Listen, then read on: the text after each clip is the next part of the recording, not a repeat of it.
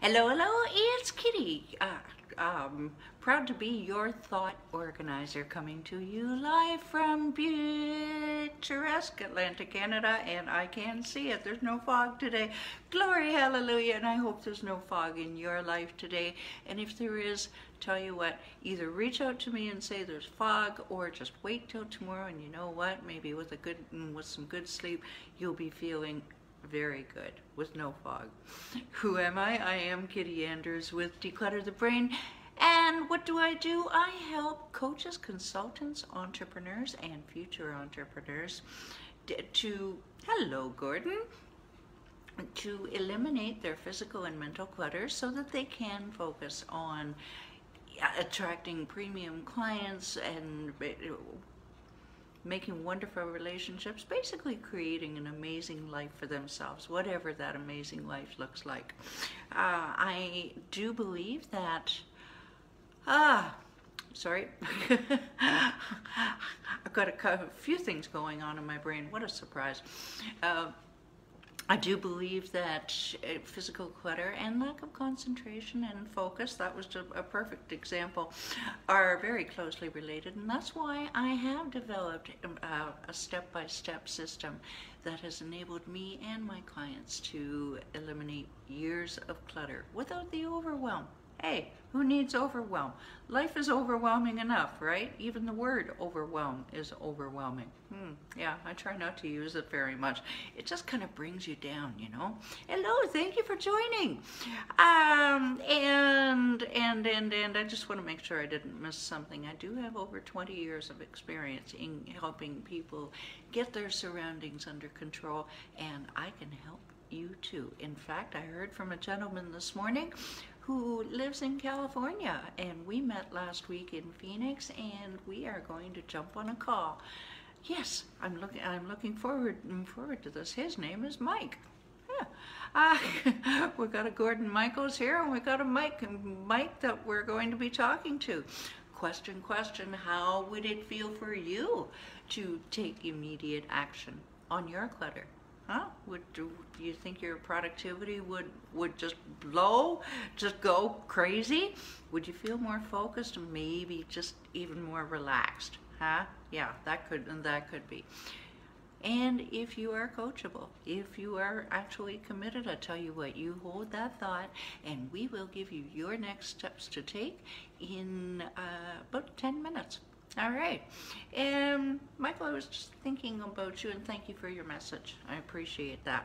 Whoa, this is going to be good. All right, this week we are talking about setting goals. We're still early enough in the year that and yet we're far enough away from the January New Year's resolution kind of thing. Those are destined to fail. That we can still, and with the lengthening days, where it's nice to think about goals, and that's what we're talking about this week, is decluttering your goals setting. Because even setting a goal, actually I've done polls of clients or soon-to-be clients that I've asked, do you set goals? And this was in the Declutter the Brain Facebook group that I did this. And I was surprised. It was a good 60%. You might remember that, Gordon. A good 60% of people said, no, I don't bother. Oh, well, kind of why not? No, because I'm going, and I had a number of different questions. Because I'm afraid I'll fail, or I've tried before. And these are, hi Sarah, these are many reasons why people don't set decluttering goals, and because they're afraid of failure, or they have tried it before. So we're trying to avoid that this week and just simplify it, because it can be, I'm sorry, overwhelming. All right, now many coaching programs will say, give yourself a 5-year plan. And as I've said for the last couple of days, 5 years?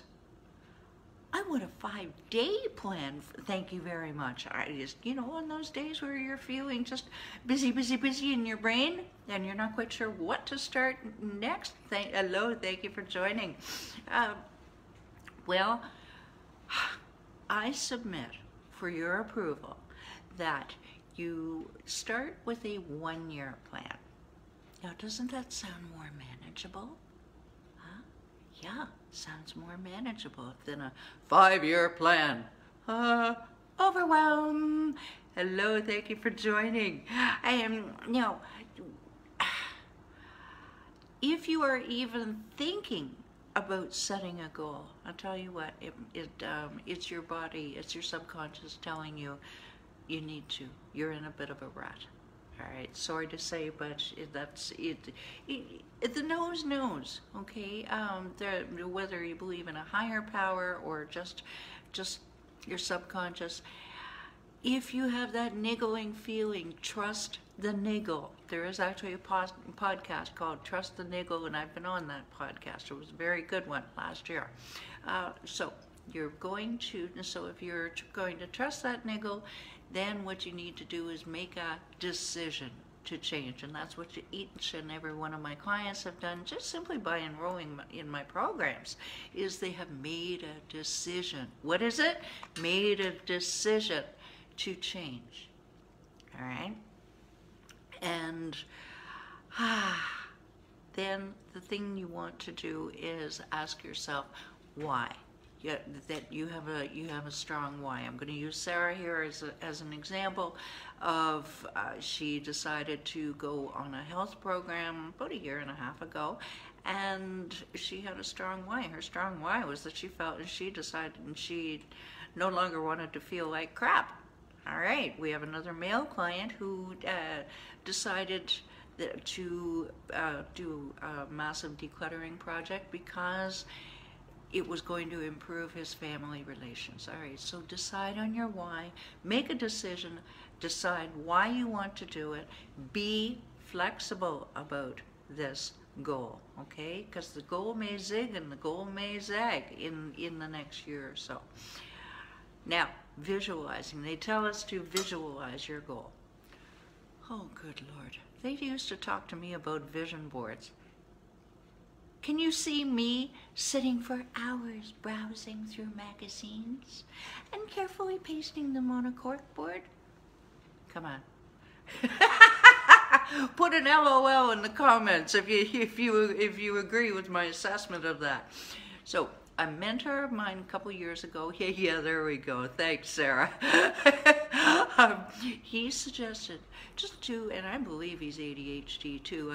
Yeah, he'd never admit it, but I'm sure of it. He suggested just getting one picture. All right, Gordon, you may have a picture of a perfectly organized garage, for example. Sarah, craft room, studio, whatever, and you can tear this picture out of the magazine and put it up in a prominent place, or you can save it as a screensaver, which is what I did with the picture of one of the beautiful Canadian Rocky Mountains where I plan to move. So that is my goal, and I see it first thing in the morning, 6:15 Atlantic time. Yeah, that's 5:15 for you Eastern timers. Okay. All right, so just take one picture and put it somewhere prominent. See how we're just taking the overwhelm out of it? All right, now you have decided. Yesterday we talked about you have decided, but how? What will I need? What will I need? Okay, I'm going to use myself as an example. What will I need? I will need money. I will need a steady source of income that while I am in transit, moving is time consuming and it's expensive. All right, and of course the business has to keep going while you are moving, so I will need a stash of money in behind me. Sarah, for her glass studio, what's she going to need? She's going to need an appropriate space for it. So she is working on that. Same with this other gentleman. He is doing the same thing. He's saying, okay, what do I need? All right, now, today it is how will I get what I need? We'll come back to me. We're going to go in round robin here. How will I get what I need? All right, well, I am going to, that being more money. All right, well, I'm going to book myself for more speaking opportunities so that I can spread the decluttering word of declutter the space in the brain. I'll make it a point to meet more people that hello, thank you for joining, that we can benefit each other, things like that. Now Sarah, what she's doing is she is working tirelessly on her new space to make it so that she can make that new studio a success. And the other gentleman, he is moving a little bit more slowly on it because he wants it to be right at the end. So he's taking his time. Do you see what I mean? Everybody has their different ways. Now, how will you get what you need? Break it into minutiae. Say, for example, again, Sarah started breaking it down. Okay, so she's got her new space that she is putting together. All right, so what is she going to need? She has to sand the walls down, so she needs putty. She needs paint. She needs, Sarah, I don't know what else you need.